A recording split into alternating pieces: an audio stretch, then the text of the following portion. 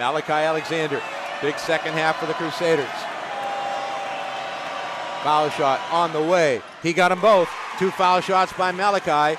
Crusaders go up 3, 25.6 seconds remaining. As the ball comes inbounds to Ross in the backcourt. Ross comes to forecourt, met by the Holy Cross zone. Moves to the left, gets a pick. In the corner it comes. Here's a three-pointer on the way by Lufroy. No good. Deep rebound comes to Ross. He brings it out beyond the three-point arc again.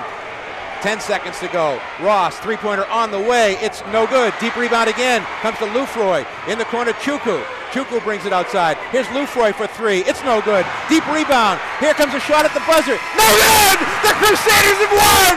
The Crusaders are going to the NCAA Tournament. Holy Cross has knocked off Lehigh in the championship game of the Patriot League Tournament. The final score, Holy Cross 59, Lehigh 56. The Crusaders are the champs of the Patriot League, and they're going on to the NCAA Tournament. How about that?